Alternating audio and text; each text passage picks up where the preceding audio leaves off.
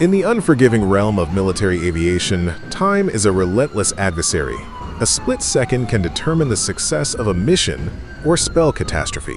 Recently, that reality played out in dramatic fashion at Whiteman Air Force Base in Missouri, where a United States Air Force B-2 Spirit stealth bomber was forced into an emergency takeoff under tense and unpredictable conditions.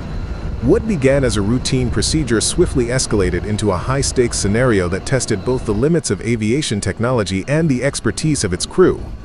This incident, though resolved without casualties, sent ripples through the global defense community. When an aircraft as sophisticated and as rare as the B-2 Spirit is involved in an emergency, people pay attention. Analysts, military observers, aviation enthusiasts, and even foreign governments want to know what went wrong, how serious was it, and what does it mean for the U.S. Air Force's ability to project power across the globe. To fully understand the weight of such an incident, one must first appreciate the mystique and significance of the B-2 Spirit itself. The B-2 isn't just another bomber. It's a technological icon, a feat of aeronautical engineering that embodies decades of innovation, secrecy, and strategic ambition. First conceived during the Cold War era, when tensions between superpowers drove rapid advancements in military capability, the B-2 was designed by Northrop Grumman with one mission in mind: to fly undetected into the heart of enemy territory and deliver devastating precision strikes.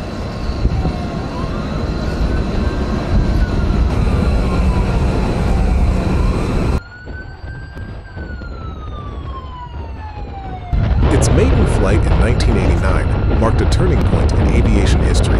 By the time it entered full service in 1997, the B-2 had already redefined what was possible in terms of stealth, range, and payload. Its unique flying wing design, devoid of a traditional tail or fuselage, makes it nearly invisible to radar.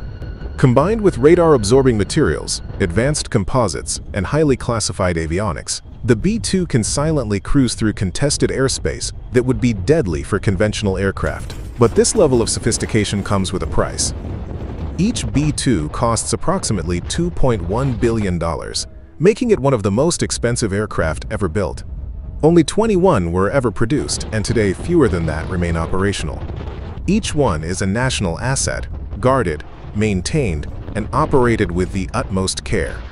So when something goes wrong, as it did recently, the consequences are not just technical, they're strategic. According to early reports, the emergency takeoff at Whiteman Air Force Base occurred during difficult weather conditions. Strong winds whipped across the airfield, and visibility was severely reduced by low-hanging clouds. It was in this already precarious environment that the aircraft encountered a suspected malfunction in its flight control system. The exact details remain under investigation, but what is known is that the B-2, unable to hold its position on the runway, was forced to initiate an unscheduled, full-speed takeoff.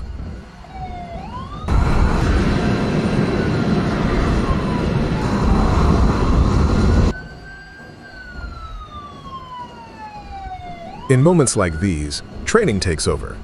The pilot, fully aware of the stakes, not only for the safety of the crew but for the integrity of the aircraft, acted decisively. Maneuvering a 172-foot wide flying wing off the ground under emergency conditions is no small feat, but thanks to the quick judgment and skill of the aircrew, the aircraft was safely airborne within moments. The ground team, equally prepared, secured the runway and launched an immediate response protocol. No injuries were reported, and the aircraft reportedly returned safely after the emergency. Still, questions linger. How could such a critical system fail? Could this have been prevented?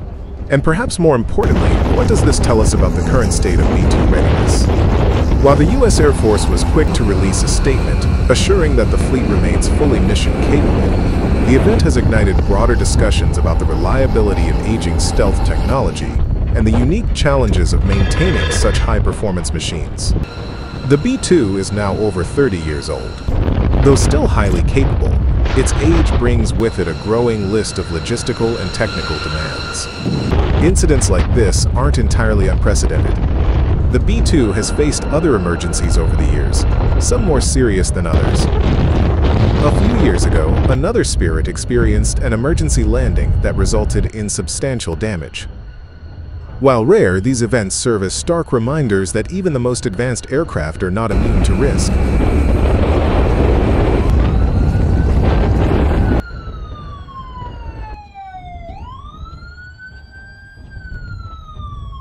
News of the emergency quickly spread to major international media outlets, including CNN, BBC, and Defense News.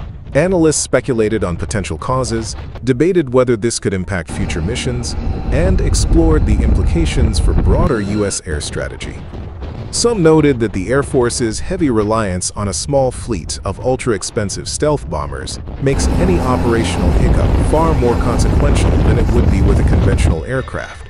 Others pointed out that this incident underscores the delicate balance between technological superiority and operational sustainability. The B-2 is brilliant by design, but it's also incredibly complex. Every flight requires meticulous preparation. Every system, from avionics to hydraulics, must operate in perfect harmony. Any deviation can cascade into crisis. Despite this, the B-2 remains irreplaceable, for now. Its ability to launch long-range missions undetected gives the United States a unique strategic edge. And while the upcoming B-21 Raider is poised to eventually succeed the Spirit, it will be years before it can fully take over the mantle. For the moment, the Air Force continues to rely on the B-2 to carry out its most sensitive high-value missions. And that means that every takeoff, every landing, and every technical report matters. The recent emergency serves as both a wake-up call and a testament. A wake-up call that even elite technology must be constantly scrutinized and upgraded, and a testament to the skill, training, and readiness of the people who fly and maintain these aircraft. Incidents like this don't just impact a base in Missouri, they ripple across the globe. They affect deterrence, they influence strategy, and they remind us that behind every powerful machine is a team of professionals working tirelessly to keep it in the air. What are your thoughts on this emergency? Does it highlight a deeper issue with reliance on stealth tech, or is it simply a reminder of the risks inherent in aviation? Let us know in the comments below. And if you enjoy staying up to date on military aviation, don't forget to like, subscribe, and turn on notifications for more stories from the front lines of technology and defense.